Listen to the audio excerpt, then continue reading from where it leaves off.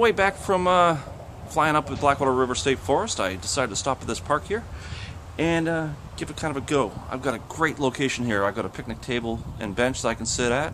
I've got all sorts of trees I can fly around and try to dodge. I've got leaves on the ground I can kick up with the prop wash, and I've got a dirt road I can chase. And I've even got some other obstacles I can try to fly around and under and through. And even probably the best thing about it is here in Florida, we got the hot Florida sun. Well, I got a roof.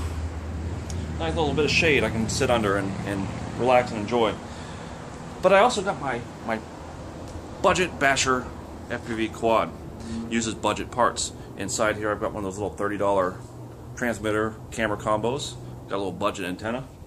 And that budget system on 5.8 does not like trees, bushes, other buildings with metal roofs. So what I would do happen is as I'm flying around, I'd get behind a tree, get behind a bush, get behind one of the other buildings, lose signal, and crash. In fact, I crashed quite a bit.